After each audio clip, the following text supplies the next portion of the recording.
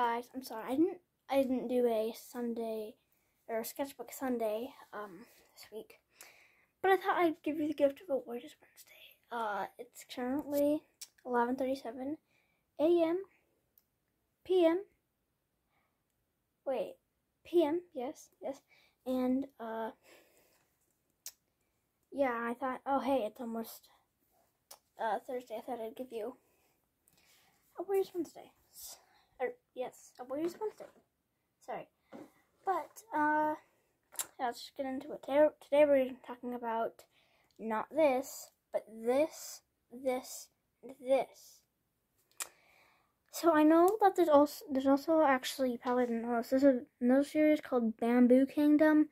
The third one is about to be released. I don't have any of the books, but I think it's pretty cool. And literally nobody knows about them, even people who are into warrior cats. But let's start, okay? So, my opinions on Seekers, I only have, and I've read the first book. I find it really interesting. Actually, yeah, but I think it doesn't have a very large fan base, really, weirdly. Same with Bravelands. I haven't read this entire book. I've read parts of it. It seems kinda mid. I mean, it's okay. Though, with the Survivors, I thought it was really bad at first, and just kinda dumb, but I honestly really like it now. So, might be the case with Bravelands, I don't know. Survivors had a much larger fan base than Seekers and Bravelands, but, like, way less than Warriors. So, yeah, these are all the spin-offs I have, or created by Erin Hunter. Yeah, I think they're pretty cool. Okay, let me just give you a best backstory for no reason. So, Seekers, I got from this program at my school where you can get free books. It's pretty cool, called, like, Bookalicious or something. Yeah, I got Seekers, Quest Begins, and Bravelands, Broken Pride from that, as well as Warriors, A New Prophecy 1, Midnight. I got these two from, Half Price Books, and, yeah, I'm a little confused on this cover why they didn't show. Okay, so there's Lucky, Martha, Bruno, Sunshine, Mickey, and Bella. They don't show Daisy nor Alfie.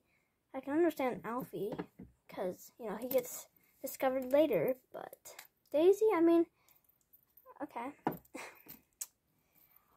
I mean, if you really think that'd be a spoiler to add Alfie on there, then you should just get rid of all the other dogs and just put Alfie. Or Lucky. Sorry, it's Lucky. I definitely watched a lot of Rabba. Yeah, I'm on chapter 19 or something of this. I finished Seekers. I'm on chapter 17 or something on this.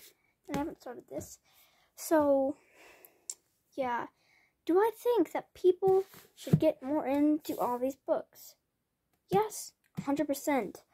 These are just as good as books as Warriors. I like Warriors more, and I, like, watch more Warriors stuff, but that I only watch more Warriors stuff because there's not really any content on Seekers or Bravelands.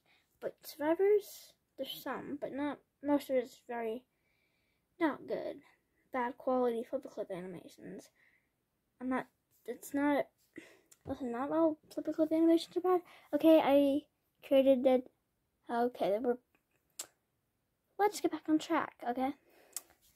So I think people should kind of move away from Warriors a little bit. I mean, obviously you should still read it, and of course Warriors is the main bestseller for Erin Hunter, so they're probably not gonna make any more Seekers, Bravelands, or Survivors.